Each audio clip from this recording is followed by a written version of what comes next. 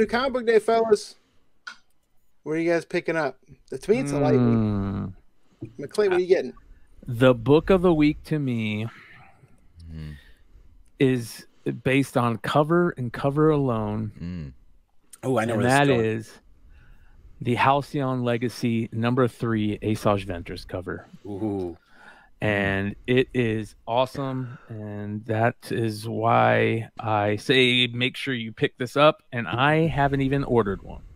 So this is cover price too, Brian. I got my pull list for my LCS, and all the Halcyon Legacy books this week are all $3.99.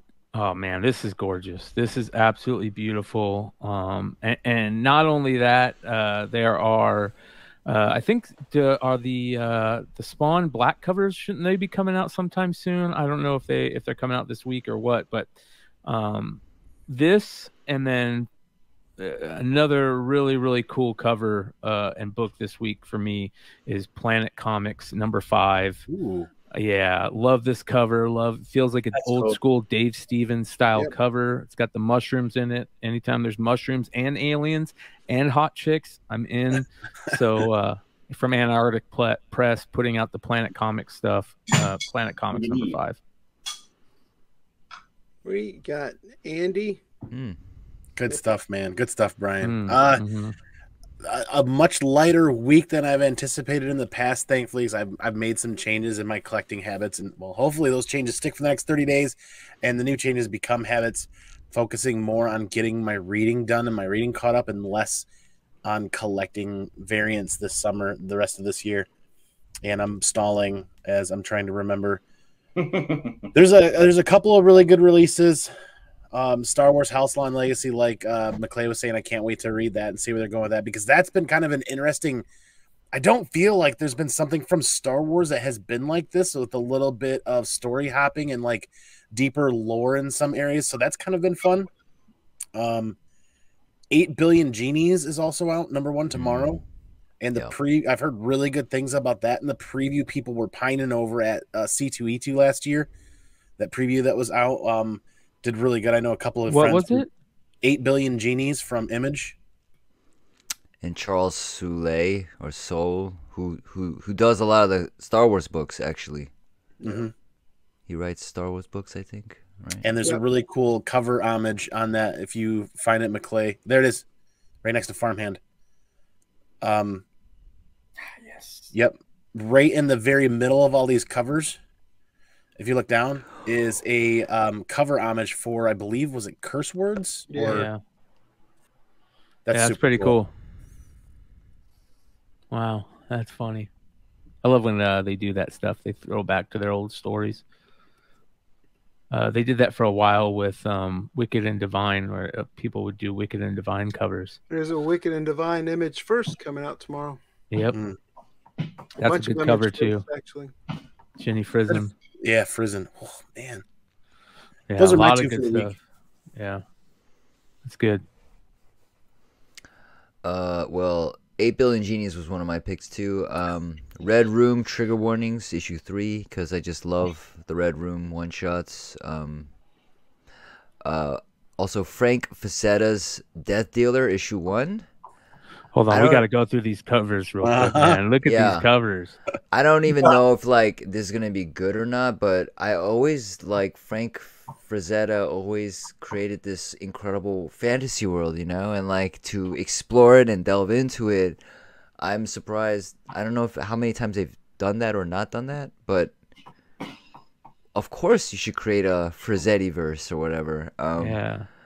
So, and you know, I know the Death Dealer. He's like, it's so iconic, Frank Frazetta stuff. But I don't know. We'll see. I don't know if this is gonna be any good or not. Ooh. But yeah, the this covers, you know, wow, incredible. Dang, there's a cover homage in there as well. Right on the horse, right there. The Yeah, that's it's the Frazetta variant.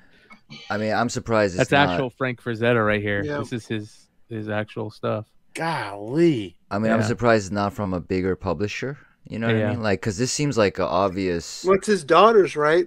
That own the rights to his stuff. Sarah. Oh, she owns this company. Yeah. Here's a Delato. Look at the Delato. Ooh. Mikey likey. That's awesome, dude. This is perfect. This is right up Delato's alley, so to speak. With that, There's a 1 in 30 virgin variant for the Delato. Like, if this is good, if it's actually well written, I think this will just go crazy. I think it's one of those books that if it's good, it's gonna do really well. And Jenny Zero, Volume 2, Issue 1. I enjoyed Volume 1. What is it, Dank? Jenny Zero. Okay. She's sort of like a fuck up mech pilot. The daughter of a famous mech pilot, and All the way to the left. she's like an alcoholic fuck up, but she's a mech pilot, and they need her to fight giant monsters and stuff. So yeah, and I like that. I like that it's like an unreliable kind of fuck up, and because I'd rather read that, because you know, people that pilot mechs are so, and she's a celebrity and she hates it and stuff like that. But yeah, I like that. I don't know, because I feel like it's a nice twist on the whole mech, because there's so many kaiju things now. We're inundated with kaiju. Yeah. We've got a lot of kaiju. Kaiju's so hot right now. Yeah. So yeah, that's. I think that's it, pretty much. that sounds like a fun read. Yeah, it's good. It's decent. So that Death Dealer painting, the original, here's the original, looks, I mean, beautiful. But somebody wrote in the chat that he drew that when he was 8. And I would love to find out if that's true. I'm looking at the Death Dealer. Let's see here. The first Death Dealer comic book was published in 95. I'm trying to see if it says like when he first drew that, because he drew it in 73. The painting was used on the cover of Molly Hatchett's debut album in 78. So I don't think he painted it when he was 8. Maybe, yeah, man. It was 1973 when he painted it. So cool. They did it in 95. Yeah, they did do a comic book. Oh, okay, I'm just joking. I was like, holy shit, man, that would be amazing if he painted that when he was 8. It wasn't connected to heavy metal or anything. No. The original. Yeah, 95 thing. 95 was Verotic. The company I remember Verotic. them. Yeah. They made like Danzig. books that were a lot of nudity. Yeah, it was a comic company started by Glenn Danzig, who wears Uggs and has a tramp stamp. Don't believe me? Go check out the podcast. And he shows up on Aqua Teen now and then. The Aqua Teen Hunger Force. Would they rename that company to Boundless? Yeah. Ryan, what are you getting tomorrow? Tomorrow's all indie. I don't ever say that often, but Crossover is going to be coming out tomorrow, so that's been awesome. That's come out. And Heavy Metal Drummer. Yeah, the crossover looks actually pretty cool. That new cover is really that kind of like tripped out looking one. Well, this one, the comic book one is excellent. I mean, look how good that corner box looks. Yeah. Who did this cover? Who is this cover? This is Splash of Blood. I don't know who did it. Shaw? Jeff Shaw. Yeah, that is gorgeous, man. Really good. Hickman did a variant.